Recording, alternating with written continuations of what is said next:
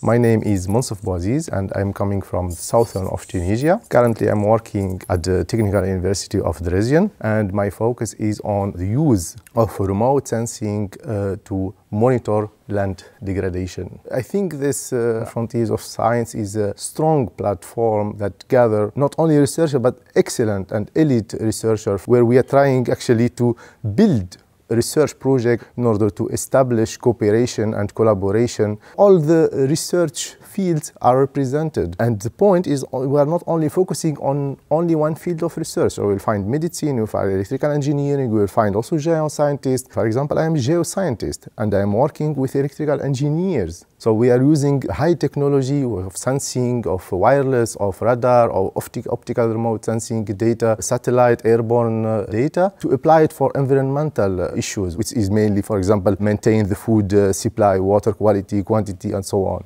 So the session is in sensing in agriculture. So we are using the remote sensing techniques to show how is this new technology of sensing using the sensor is important in order to monitor, to maintain the food supply mainly, to also to study agriculture.